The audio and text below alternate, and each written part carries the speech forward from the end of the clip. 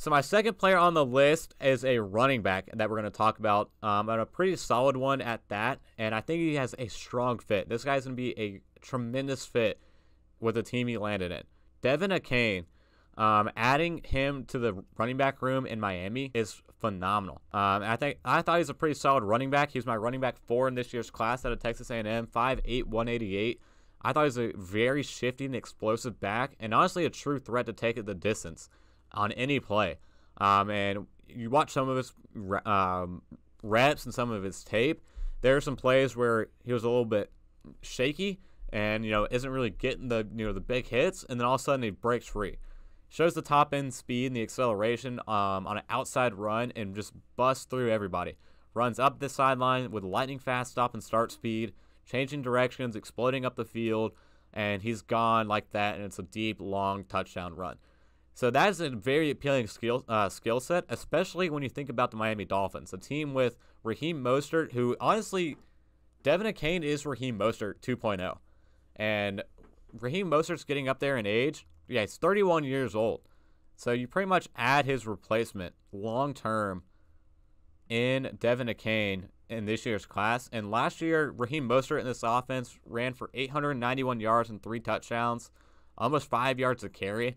So I think similar production, working with Mike McDaniel is going to be possible out of Devon Achane. And this is honestly the best fit as a scheme fit in the draft, in my opinion, with Mike McDaniel and adding him to the running back room. He doesn't have the power components of a running back, but honestly, that's not really valued within this offense anyways. They need an elusive, route running back who has explosive top end speed, and that's what they added in Achane. The guy had a solid year. So in 2022, rushed for 1,000 yards and 8 touchdowns, 5.6 yards a carry. From scrimmage, he had 1,200, almost 1,300 yards and 11 total touchdowns, 26 touchdowns in his career total from scrimmage. So he's going to work really well. I mean, that's to get some top caliber defenses in the SEC. They also used him in kick return as well. He had 2 kick return touchdowns in 2021 and 2022 combined. So a very solid guy within this team, as a team fit for the Miami Dolphins. I really liked him joining this squad, and they got good value on him as well. If we can pull this back up, pick 84 in the 3rd round. Yeah, very solid. Mike McDaniel said he didn't expect him to even be there at 84, so I think this is a really strong fit and a fast guy. I actually pull this up as well. So we'll pull this up. This is from our legend, John Daigle, who actually, shout out John Daigle, #1 mock draft this year. Most accurate mock draft.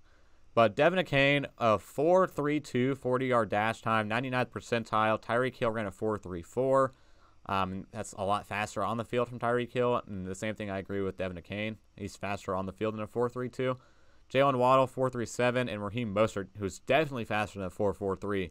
On the field. So they have a lot of speed guys on that team, and Mike McDaniel's going to get the ball into their hands and work them out very effectively as a unit, and using all those guys together within that team.